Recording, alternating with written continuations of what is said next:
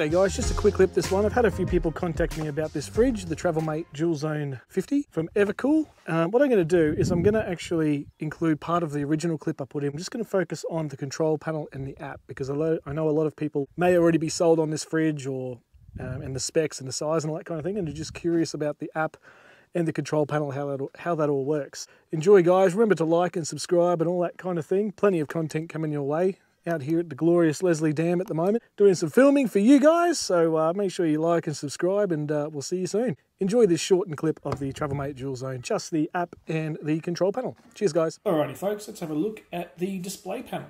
So on the left hand side you've got your on button, your set button, your display, your temperature settings and adjustment settings, the override switch and a USB port. So let's turn it on. Turn it on, hold down the on button for 3 or 4 seconds. The ambient temperature of the fridge is displayed at this point, as is the Wi-Fi icon, the little snow icon to let you know that the compressor is kicking in, getting that temperature down. The current power level of your battery source in a voltage reading. The ambient temperature of both sides of the fridge. Whether it's Celsius or Fahrenheit, you can change that.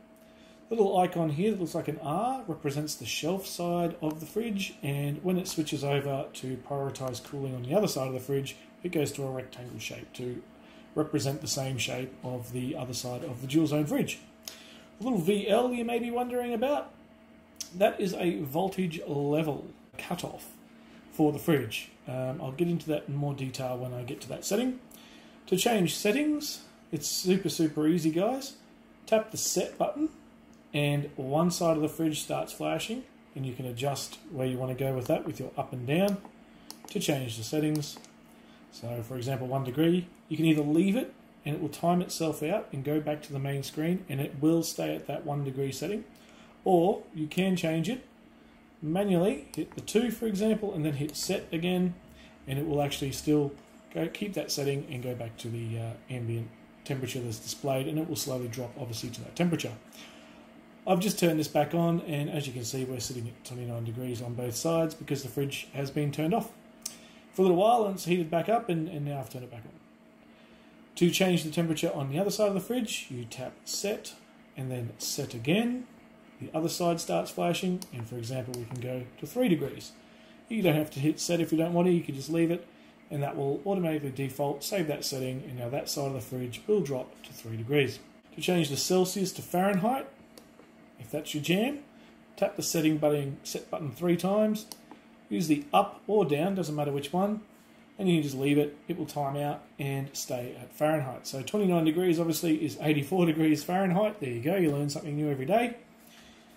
Obviously I'm in Australia, we work in Celsius, so I'm going to change that back to Celsius. Again, tap the set button 3 times until the F starts flashing, use the up button, again you don't have to touch another button on the display, you can just leave it, and it defaults back to Celsius.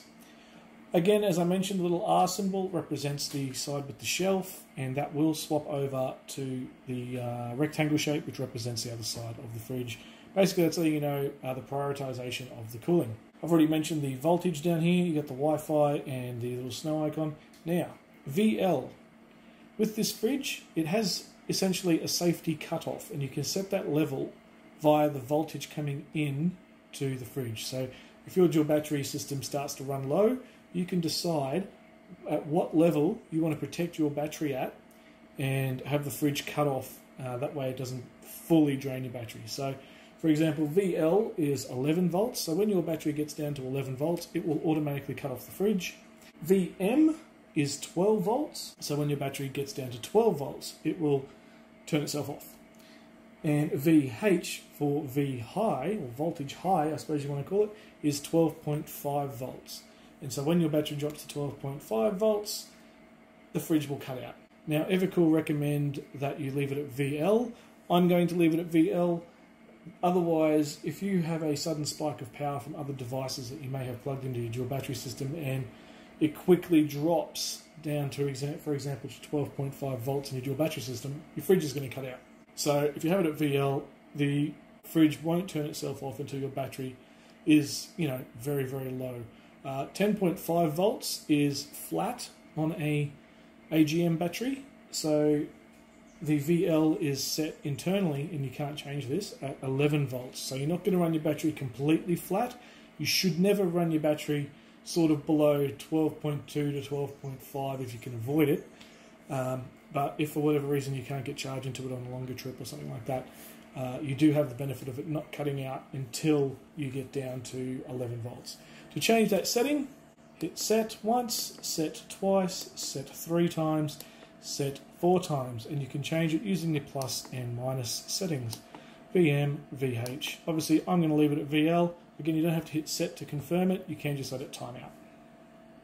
The panel does have a USB socket just in there, standard USB-A, and it is 0.5 of an amp. So it's not going to quickly charge your mobile phone or your iPad or whatever it might be you want to charge up, but it will do a trickle charge. So don't expect it to charge your phone in half an hour, it's not going to happen, but if you leave it for a little while, it will eventually charge your phone or device.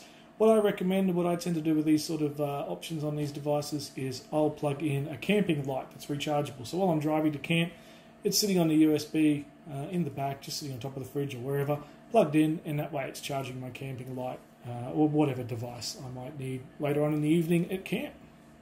The TravelMate and EvaKool range does have this emergency override switch as well.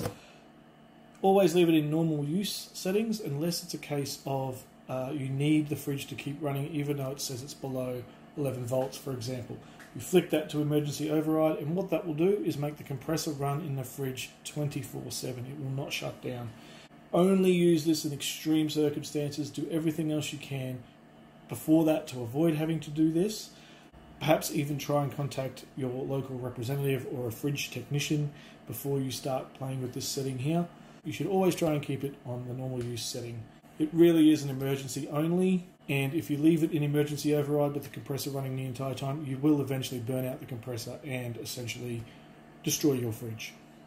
If you do put it into emergency override, make sure you get it to an EvaKool repair specialist as quickly as you can. Again, if you leave it on emergency override with it running the entire time, it will destroy your fridge. So there you go, guys. That's the panel on the TravelMate TMDZ50. Super easy to use, very intuitive. Everything is on the display that you need to know, and easily accessible and changeable. Alrighty, guys, onto the app. Now, I'm on an Android device, so I'm going to the Google Play Store, going up to the search bar and typing in EvaKool App. A few different apps will appear. We want the very top one that says EvaKool. Install the app through the normal processes, allow it to access everything as usual. The app will install. Before you open the app, ensure the fridge is on, and then find the network for the fridge in your network settings and connect to that Wi-Fi network. The details for this can be found in the user manual of your fridge. Go back into the phone, back to the app, open the app and type in your fridge ID. The fridge ID is actually the last 6 numbers and letters of your Wi-Fi network. Click Add, and then your device will appear. The next page of the app will open, the login page, using your user ID and password, which can be found on the front page of your user manual for the fridge. Type them in and hit the tick. This will open up to a status page, showing the current temperatures, voltage, and any issues the fridge may or may not be having. On the right hand side you have the settings panel. Go into the settings page and you can change the settings in your fridge, Celsius to Fahrenheit, the temperatures there, representing left and right, as well as any battery protection levels you may want to change. Also in the settings panel you have a graph option. This option is great at seeing how your fridge has been performing over the last 24 hours or so. It will show you temperature variations as well as any voltage variations that may have changed while using the fridge. If you leave the fridge open for a while, you'll obviously see clear changes in the graph. A great way for diagnosing any issues that you may be having. Also, in the settings page, you can turn on and off the freezer from the little drop down panel on the right. Hit the exit to leave the app, and that's it. A great little app for your fridge. And just a quick look inside the fridge at the light, a nice bright blue light. It does shine over to the other side of the fridge, the other compartment there, but the camera doesn't quite pick it up that well. A great light indeed.